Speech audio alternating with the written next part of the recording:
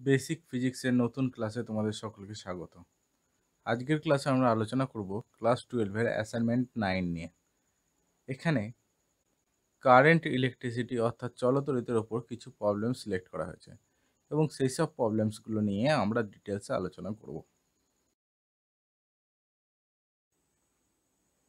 প্রথম কোশ্চেনটা কি আছে, 0 ডিগ্রি সেন্টিগ্রেড উষ্ণতায় দুটি পরিবাহী রোধ R1 এবং R2, তাদের রোধের উষ্ণতা গুণাঙ্ক α1 ও α2।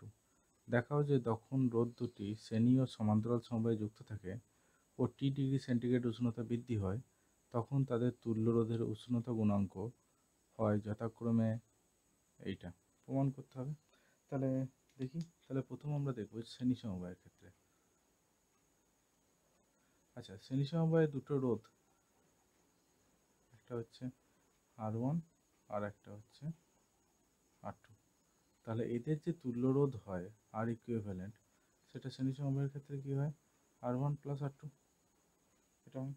এখন দেখো, যদি প্রথম পরিবাহীটা যার ক্ষেত্রে রোধ R1, তাহলে সেই পরিবাহীটার ক্ষেত্রে যদি আমরা ধরি যে R1 ড্যাশ অর্থাৎ T ডিগ্রি সেন্টিগ্রেড উষ্ণতায় তার রোধ ইকুয়াল টু কী হবে, R1 হচ্ছে 0 degree centigrade উষ্ণতায় +1 plus α1 into T. এটা একই রকমভাবে R2 ড্যাশ ইকুয়াল টু কী দাঁড়াচ্ছে, R2 ড্যাশ ইকুয়াল টু দাঁড়াচ্ছে R2 into 1 plus α2 into T, এটা দাঁড়াচ্ছে। তাহলে এখন যে আর ইকুইভ্যালেন্ট ড্যাশ হবে সেটা ইকুয়াল টু হবে R1 dash plus R2 dash. অর্থাৎ এখান থেকে আমরা লিখতে পাচ্ছি R1 প্লাস R2, এই দুটো যদি কমন নিই, না প্রথমটা এটাই হয়ে যাচ্ছে, তারপরেরটা হয়ে যাচ্ছে R1 α1 টি, তারপরেরটা হচ্ছে R2 α2 টি। এখন R1 প্লাস R2 যদি কমন নেওয়া হয় তাহলে কি দাঁড়াচ্ছে, এটা দেখো তো, যে R1 প্লাস R2 কমন নিলে এটা হচ্ছে 1 plus R1 α1 plus R2 α2 by R1 plus R2 পুরোটা ইন্টু টি। অর্থাৎ এইটাকে যদি আমি এইরকম আকারে লিখি যে R1 plus R2 into 1 plus alpha equivalent into T, তাহলে এই আলফা ইকুইভ্যালেন্টের মানটা আমরা কত পাচ্ছি, আলফা ইকুইভ্যালেন্ট পেয়ে যাচ্ছি R1 α1 plus R2 α2 by R1 plus R2। তাহলে এই যে মানটা পেলাম আমরা কোন সমবায়ে পেলাম, শ্রেণী সমবায়ে পাচ্ছি। এবার যদি এই মানটাকে আমরা সমান্তরাল সমবায়ে বের করতে চাই, তাহলে সমান্তরাল সমবায়ের ক্ষেত্রে কী হবে দেখি। তাহলে পুরো ছবিটা ক্লিয়ার করে নিই। আচ্ছা দেখো, সমান্তরাল সমবায়ের ক্ষেত্রে আমরা কি জানি যে দুটো রোধ, একটা হচ্ছে R1 আর একটা রোধ হচ্ছে R2। এই দুটোকে যখন সমান্তরাল সমবায়ে যোগ করা হয় তাহলে এদের equivalent R equivalent equal to কী হয়, 1/R1 প্লাস 1/R2, এটা হয়। এখন একটা জিনিস দেখো, আমরা R1 সমান কি পাচ্ছি, R1 সমান মানে R1 ড্যাশ যেটা T ডিগ্রি সেন্টিগ্রেড উষ্ণতা, সেটা সমান পাচ্ছি R1 into 1 plus α1 into T, এটা পাচ্ছি। একই রকমভাবে R2 ড্যাশ ইকুয়াল টু হচ্ছে R2 into 1 plus α2 into T. এখন যদি 1/R1 ড্যাশ করি তাহলে ইকুয়াল টু কী হয়ে যাচ্ছে, 1/R1 into 1 plus alpha 1 into T to the পাওয়ার -1। অর্থাৎ এটাকেই আমরা লিখবো যে 1/R1 into 1 minus alpha 1 into T, এটা হয়ে যাচ্ছে। অর্থাৎ এই -1-এর ঘাতটা ভেতরে ঢুকে যাচ্ছে, ঠিক আছে। একই রকমভাবে 1/R2 ড্যাশ ইকুয়াল টু হয়ে যাচ্ছে 1/R2 into 1 minus alpha 2 into T, ঠিক আছে। এবার যখন আমরা 1/R ইকুইভ্যালেন্ট ড্যাশ করবো তাহলে সেটা ইকুয়াল টু কী হচ্ছে, R1 dash plus 1/R2 dash, তাহলে ইকুয়াল টু কী হয়ে যাচ্ছে, 1 by r1 into 1 minus alpha 1 t plus 1 by r2 into 1 minus alpha 2 into t। তাহলে এখান থেকে যদি আমরা 1 by r1 plus 1 by r2 প্রথমটা পাচ্ছি, পরেরটা হচ্ছে alpha 1 r1 into t minus alpha 2 by r2 into t। এখন 1 by r1 plus 1 by r2 যদি কমন নেওয়া হয় তাহলে হচ্ছে 1 মাইনাস টিও যদি কমন নেওয়া হয় তাহলে এটা হয়ে যাচ্ছে কি যে alpha 1 r1 alpha 2 by r2, মানে দুটোই by, R by 1 by r1 plus 1 by r2 পুরোটা ইন্টু টি, এটা দাঁড়াচ্ছে। তাহলে এখান থেকে আমরা লিখতে পাচ্ছি যে 1 by r1 plus 1 by r2 into 1 minus, এটা তাহলে কি হচ্ছে লস আউট করলে r1 ইন্টু r2 হয়ে যাচ্ছে, কেটে যাচ্ছে, তাহলে উপরে হয়ে যাচ্ছে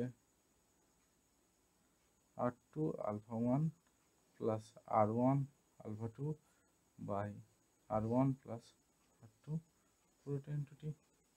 অর্থাৎ এখানে আলফা ইকুইভ্যালেন্ট কত বেরোচ্ছে, আলফা ইকুইভ্যালেন্ট বেরোচ্ছে r2 alpha 1 plus r1 alpha 2 by r1 plus alpha 2।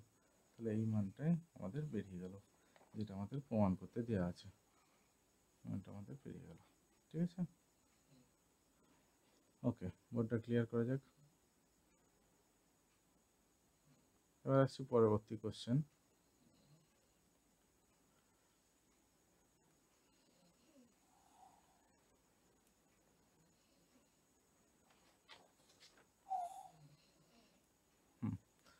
ঠিক আছে, এবার দেখো পরবর্তী কোশ্চেন, পরের কোশ্চেন নাম্বার 2, কোশ্চেন নাম্বার 2।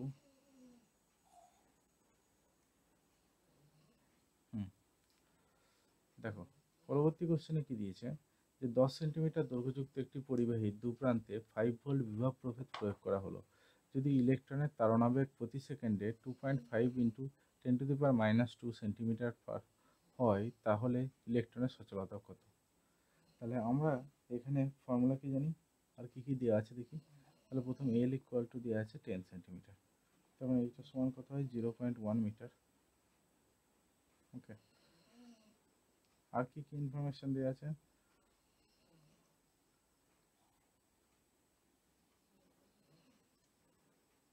আর দেওয়া আছে যে ভি ইকুয়াল টু হচ্ছে 5 ভোল্ট।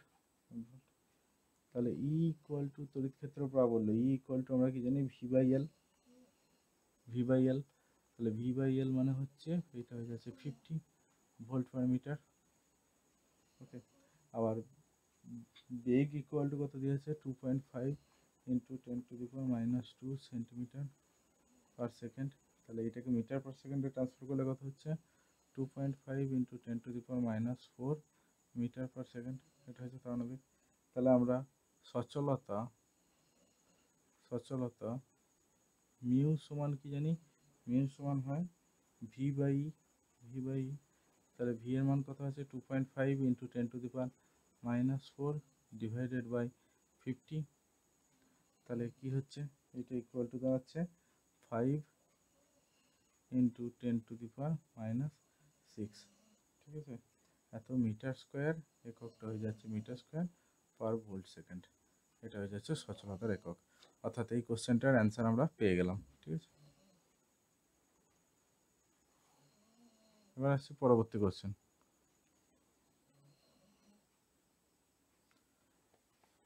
এবার দেখো কোশ্চেন নাম্বার 3 কি দিচ্ছে। কোশ্চেন নাম্বার 3-এ বলছে যে 2 ইন্টু 10⁻³ সেন্টিমিটার স্কোয়ার প্রস্থচ্ছেদ বিশিষ্ট একটি তামার তারের তড়িৎ প্রবাহ মাত্রা হচ্ছে 2 অ্যাম্পিয়ার। এক্ষেত্রে পরিবাহী ইলেকট্রনগুলোর গড় বিচলন বেগ নির্ধারণ করো। আর কি বলেছে, পরিবাহীর ইলেকট্রন ঘনত্ব দিয়ে দিয়েছে যে 9 ইন্টু 10⁻28 পার মিটার কিউব। তাহলে কি কি ইনফরমেশন দেওয়া আছে সেগুলো আগে লিখে নিই। দেওয়া আছে এ ইকুয়াল টু হচ্ছে 2 ইন্টু 10⁻³ এত সেন্টিমিটার স্কোয়ার, তার মানে মিটার স্কোয়ারে নিয়ে গেলে কি হচ্ছে 2 ইন্টু 10⁻⁷ এত মিটার স্কোয়ার। ঠিক আছে, আর আই ইকুয়াল টু কি দিয়েছে, আই ইকুয়াল টু হচ্ছে 2 অ্যাম্পিয়ার। এবার আমরা কি জানি ফর্মুলা, যে আই ইকুয়াল টু হচ্ছে এন ই ভি ইন্টু এ, অর্থাৎ ভি ইকুয়াল টু, যেখানে বিচলন বেগ ইকুয়াল টু কি দাঁড়াচ্ছে, I by N into E into এ। তাহলে এবার এন এর মান কি দিয়েছে, এন এর মান দিয়েছে 9, তো এইটা 10 তাহলে কি হচ্ছে 2 ডিভাইডেড বাই 9 ইন্টু 10⁻28 ইন্টু ই এর মান 1.6 ইন্টু 10⁻−19 ইন্টু এর মান কত পাচ্ছি 2 ইন্টু 10⁻−7। তাহলে ইকুয়াল টু কি দাঁড়াচ্ছে, এই মানটা ইকুয়াল দাঁড়াচ্ছে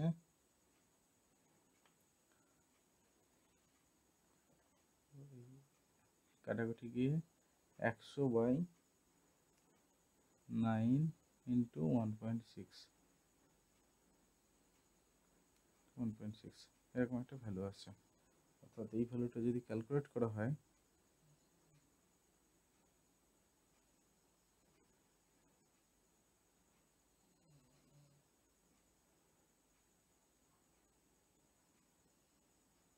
তাহলে ওই কত ভ্যালু আসছে, তাহলে ওই 0.8 মতো আসছে, অ্যাপ্রক্সিমেটলি 0.8 মতো। তাহলে এত মিটার পার সেকেন্ড, এটা হচ্ছে ইলেকট্রনের বিচলন বেগ। এরপরে আসছি পরবর্তী কোশ্চেন, 4 নম্বর কোশ্চেন। জায়গাটা ক্লিয়ার করে নিই।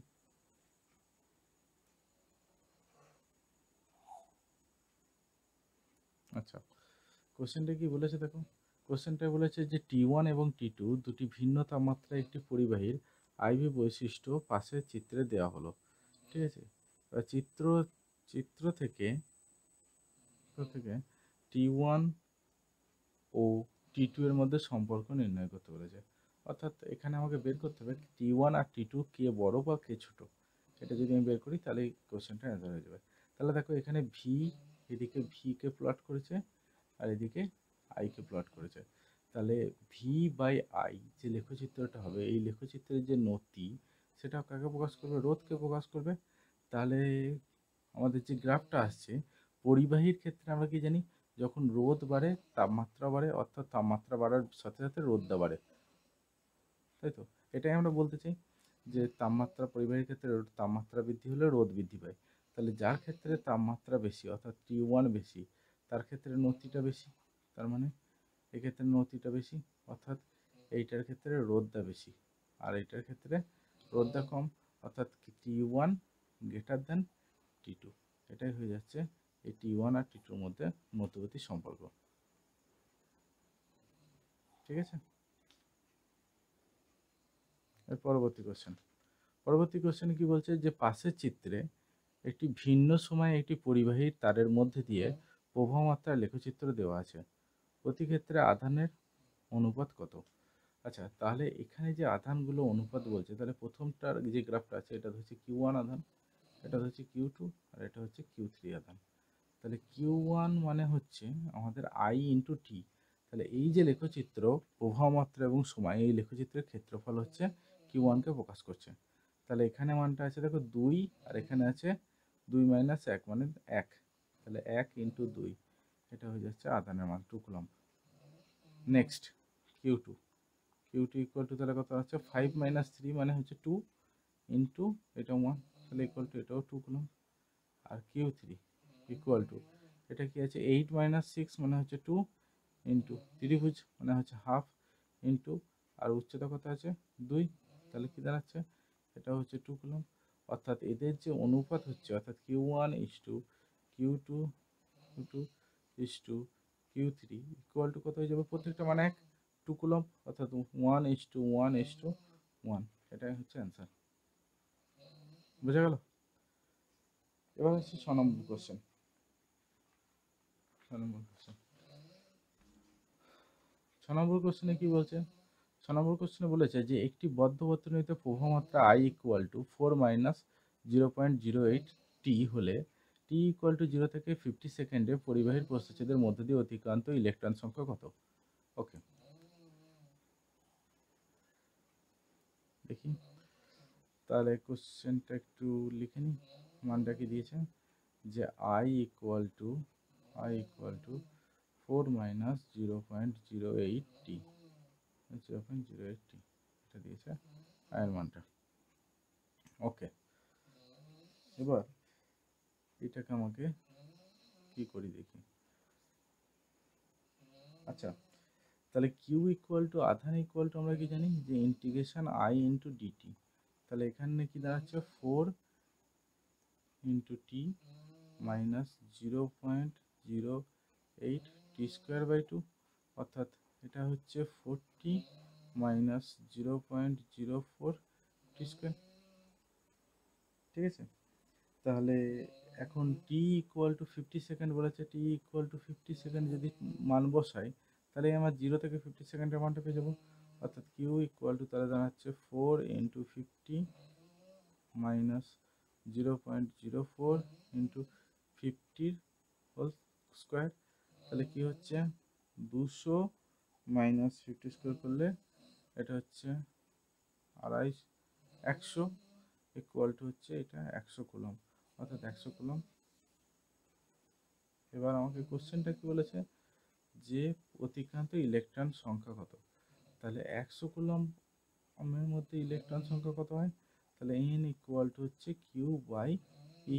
তাহলে হচ্ছে 100 বাই 1.6 ইন্টু 10⁻⁻19।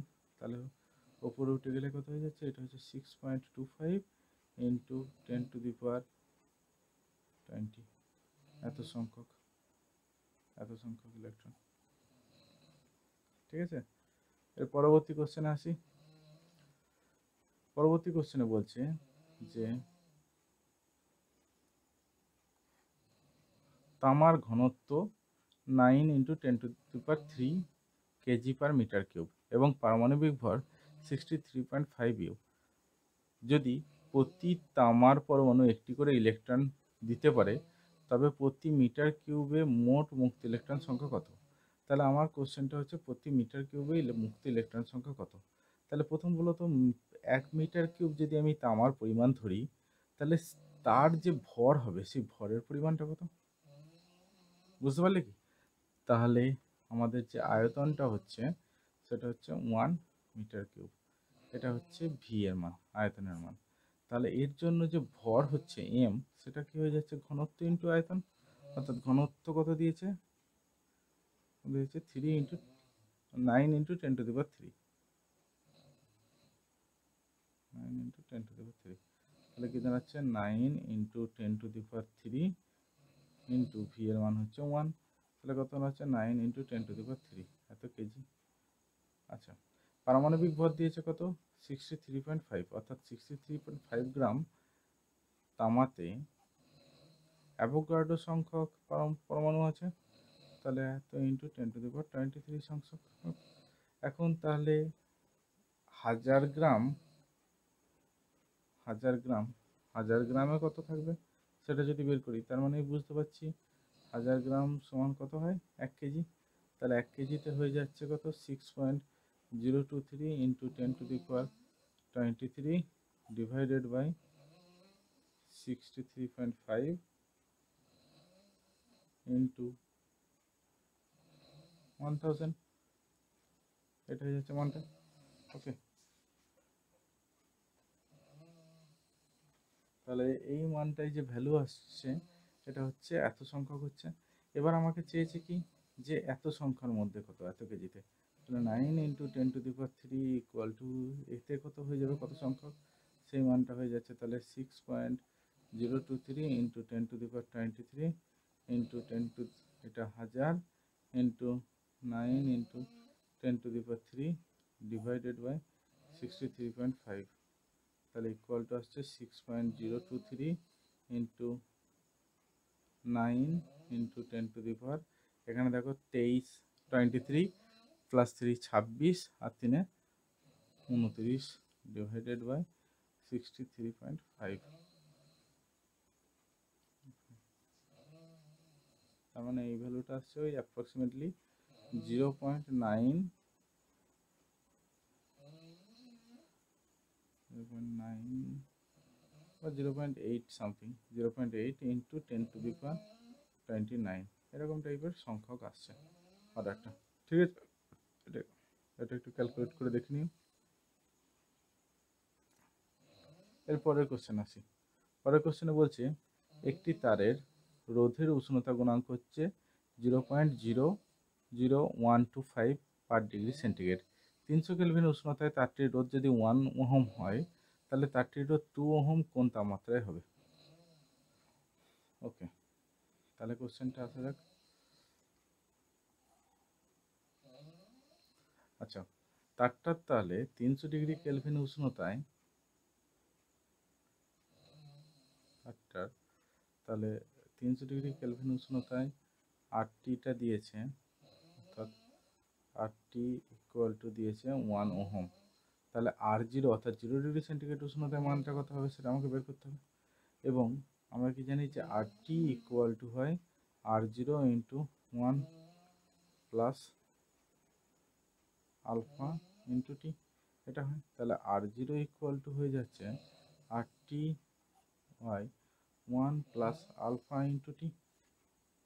এখানে টি ইকুয়াল টু কত হচ্ছে? টি ইকুয়াল টু হচ্ছে 27 ডিগ্রি সেন্টিগ্রেড, তার মানে 300 কেলভিন। ঠিক আছে, তাহলে R0 এর মানটা কত আসছে বসাই, তাহলে 1/1 প্লাস 0.00125 ইন্টু 27 এই মানটা আসছে।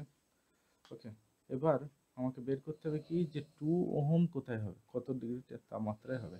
তাহলে আমরা আবার কি জানি যে আরটি ইকুয়াল টু হচ্ছে R0 into 1 plus alpha into T. তাহলে এখান থেকে আমরা কি পেয়ে যাচ্ছি যে RT minus R0 by R0 into alpha equal to হচ্ছে টি, অর্থাৎ এই তাপমাত্রাটা আমাকে বের করতে হবে। তাহলে তাপমাত্রাটা যদি বের করতে হয়, তাহলে টি ইকুয়াল টু হয়ে যাচ্ছে কত হবে, 2 ওহম হবে। আর এই যে R0 এর মানটা পাচ্ছি, এই মানটা আমাকে বসাতে হচ্ছে। তাহলে এই মানটা একবার ক্যালকুলেট করে নিই ক্যালকুলেটরে।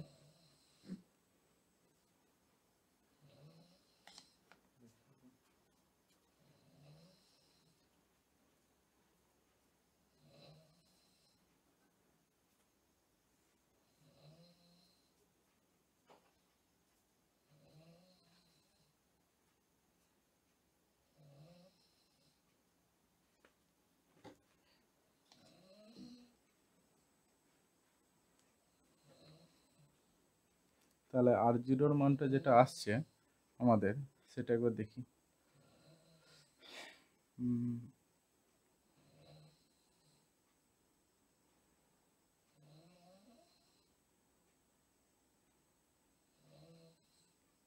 প্রথম আসছি 0.00125 ইন্টু 27 প্লাস 1 মানে 1.03375।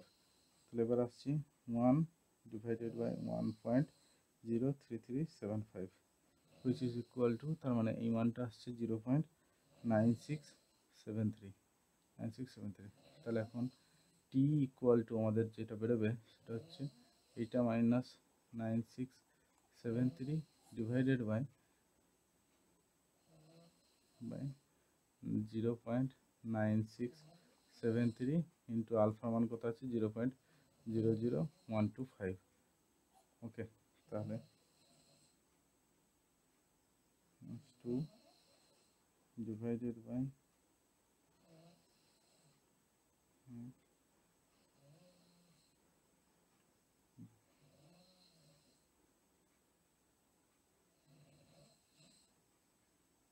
মানে এইটা আসছে অ্যাপ্রক্সিমেটলি ভ্যালু 854 ডিগ্রি সেন্টিগ্রেড, অর্থাৎ 854 ডিগ্রি সেন্টিগ্রেডে ওই পরিবাহীটির রোধের মান হবে 2 ওহম। ঠিক আছে, এর পরের কোশ্চেনটা দেখি। পরের কোশ্চেনটা আমাদের কার্বন রোধক দিয়ে কোশ্চেন দেওয়া আছে। তো কার্বন রোধকের ক্ষেত্রে আমরা যখন রোধ বের করব, সবার আগে আমরা কি জানি যে যে মন্ত্রটা যেটা আমরা জপ করি কার্বন রোধক মনে রাখার জন্য, সেই মন্ত্রটা আগে প্রথম লিখে নিই, তাহলেই আমরা বুঝতে পেরে যাব। ঠিক আছে, তাহলে দেখি প্রথম মন্ত্রটাকে লিখি। আচ্ছা, কার্বন রোধকের ক্ষেত্রে মন্ত্রটা কি হয়, যে বিবিরয় of great Britain Gates a very good wife, অর্থাৎ গ্রেট ব্রিটেনের বিবিরয় খুব ভালো বউ বইছে। আচ্ছা, তাহলে এবার আসছি আমাদের কালারগুলো কি কি দিয়েছে, যে একটি কার্বন রোধকের বর্ণগুলি বাদামি, কালো, সবুজ এবং সোনালী। রোধকের রোধের মান কত? তাহলে বাদামি কোন নম্বরটা হয় বলো তো? বাদামি হচ্ছে এইটা, অর্থাৎ এর মান হচ্ছে 1। কালো, কালো কত হয়? 0, অর্থাৎ 0 ইন্টু সবুজ, সবুজ কোনটা হচ্ছে এইটা, তাহলে কত নম্বর আছে? 1, 2, 3, 4, 5, 6, অর্থাৎ 6 নম্বর। তাহলে কোড কত হবে? এর হচ্ছে 0 ব্ল্যাকের, এর 1, এর 2, এর 3, এর 4, এর 5, তাহলে 10⁵ প্লাস মাইনাস সোনালি কালার বলেছে, অর্থাৎ 5%। তাহলে মানটা কত আসছে? মানটা আসছে যে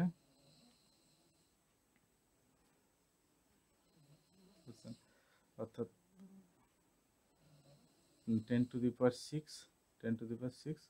প্লাস মাইনাস 5%, এত ওহম। এবার যদি রেঞ্জটাকে আমরা পুরো বের করি তাহলে কি হচ্ছে, যে 100 ইন্টু 10⁴ ওহম প্লাস মাইনাস 5%, অর্থাৎ এখান থেকে আমরা করতে পারছি যে 95 ইন্টু 10⁴ ওহম টু 105 ইন্টু 10⁴, মানে 105 ইন্টু 10⁴ এত ওহম। এইটা হয়ে যাচ্ছে রেঞ্জটা। ঠিক আছে, মনে থাকবে।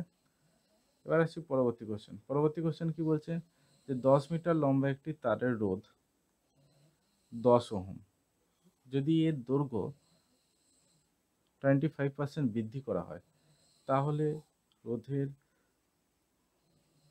তারটির রোধ কত হবে? ওকে, কোশ্চেনটা দেখা যাক। আচ্ছা, এই কোশ্চেনটা খুবই সহজ কোশ্চেন দিয়ে দিয়েছে। তাহলে কোশ্চেনটা কি হচ্ছে, যে R2/R1, অর্থাৎ রোধের যে পরিবর্তন সেটা কি জানি আমরা, যে এটা সমান হয় n², অর্থাৎ দৈর্ঘ্যের যে পরিমাণ বৃদ্ধি হবে। তাহলে এখন দেখো দৈর্ঘ্য 25% বৃদ্ধি হয়েছে, অর্থাৎ L2 ইকুয়াল টু হচ্ছে 1 প্লাস 25/100 অফ L1। তাহলে ইকুয়াল টু কি দাঁড়াচ্ছে, যে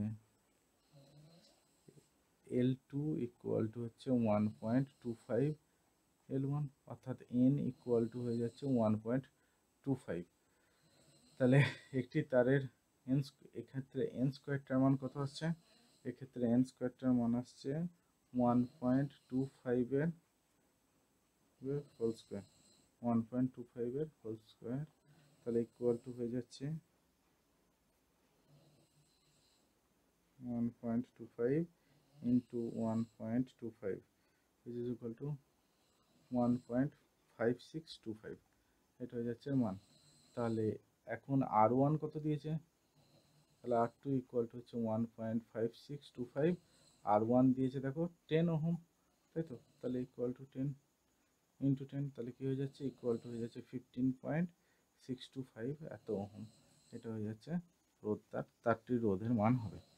তো আশা করি তোমরা বুঝতে পেরেছো কোশ্চেনগুলো। আর যদি বুঝতে না পারো অবশ্যই কমেন্ট করে জানিও কোন জায়গাটা বুঝতে পারোনি। ঠিক আছে, আর আরও ভবিষ্যতে আমরা কোশ্চেনগুলো আরও অ্যাসাইনমেন্টগুলো নিয়ে আসবো। তো তোমাদের এইচএস পরীক্ষা এবং আগামী দিনের যেসব কম্পিটিটিভ পরীক্ষা তার জন্য এইসব কোশ্চেনগুলো খুবই এফেক্টিভ। তোমরা প্র্যাকটিস করো এবং অবশ্যই ভালো লাগলে জানিও।